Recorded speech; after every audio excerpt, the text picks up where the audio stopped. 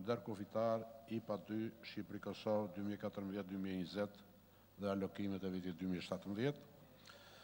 Vazhdojmë me projekt ligjin për ratifikimin e marrëveshjes financimi ndërmjet Republikës së Shqipërisë.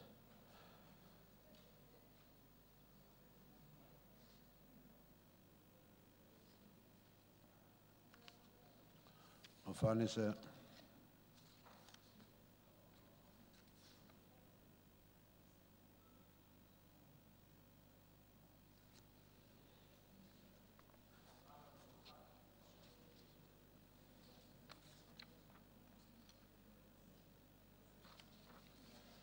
vazhdojmë me projekt ligjin për ratifikimin e marrëveshjes SUA-s ndërmjet Republikës së Shqipërisë dhe Bankës Ndërkombëtare për ndërtim dhe zhvillim për projektin dhe lehtësimin e tregtisë dhe transportit në Ballkanin Perëndimor me qasje programatike për me shumë faza.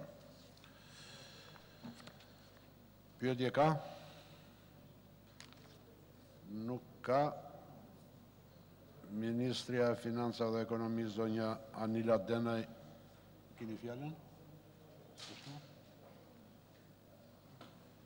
Po?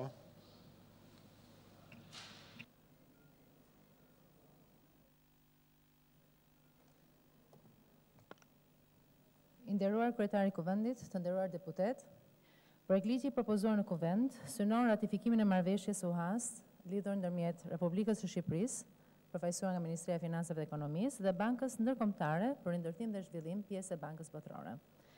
Nëpërmjet kësaj marrëveshje huaje, Banka Botërore vën në dispozicion shumën prej 17.600.000 euro për projektimin e projektit të lehtësimit të tregtisë dhe transportit në Ballkanin Perëndimor me qasje programatike në shumë faza.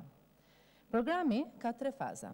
Faza e parë mbulon 3 nga vendet e Ballkanit Perëndimor, respektivisht Shqipërinë, Maqedoninë e Veriut dhe Serbinë, të konsideruar gati për zbatim dhe do të përfshijë një kombinim të investimeve, asistencës teknike dhe reformave rregullatore dhe institucionale. Faza e dytë e programit përfshin 3 vende të tjera: Bosnjën dhe Hercegovinën, Kosovën dhe Malinezi. Më konkretisht, investimi i Bankës Botërore në kuadër të projektit lehtësimit tregtisë dhe transportit në Ballkanin Perëndimor parashikon për doganën zhvillimin e single window. Ky proces mundson komunikimin elektronikisht midis autoriteteve doganore dhe të gjitha institucioneve kombëtare që lëshojnë leje, licenca, autorizime, të cilat janë të domosdoshme për kryen e procedurave doganore në import-eksport të mallrave. Kjo do të synojë uljen e kostos së doganimin, uljen e kostove për bizneset, lehtësi dhe transparencë.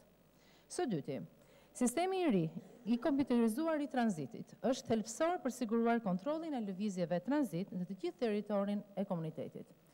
Aderimi në konventën e tranzitit të përbashkët është një kusht për anëtarësimin në BE. Kjo do të thotë që sistemi informatik të jetë plotësisht i testuar në mënyrë kombëtare dhe ndërkombëtare. Sistemi i ri do të implementohet nga dogana dhe do të shërbejë funksionalitetit dhe ofrimit të shërbimeve të tranzitit, lehtësimit tregtisë dhe lëvizjes së mallrave për produktet.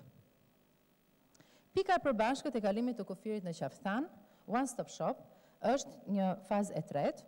Zbatimi i konceptit One Stop Shop në planet e zhvillimit për të gjitha pikat kufitare është në fokus. Projekti i Bankës Botërore synon të përmirësojë infrastrukturën dhe shërbimet në pikat e kalimit me Maqedoninë e Veriut. Në këtë kuadër, është dakordsuar me Ministrin e Ekonomisë Maqedonisë së Veriut, zotin Kreshnik Bekteshi, për ngritjen e grupit përbashkët të punës, që brenda 2 muajve do të sjellin propozime konkrete për të zbatuar këtë marrëveshje.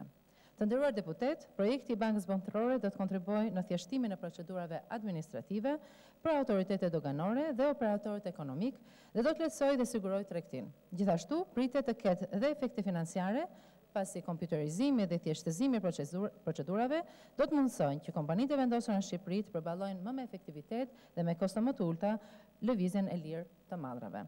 Do të rrisë efektivitetin dhe për administratën doganore. Ndaj uftoj ta miratojmë këtë projekt ligj për të mundsuar të gjitha këto objektiva. Faleminderit. Faleminderit zonja ministre.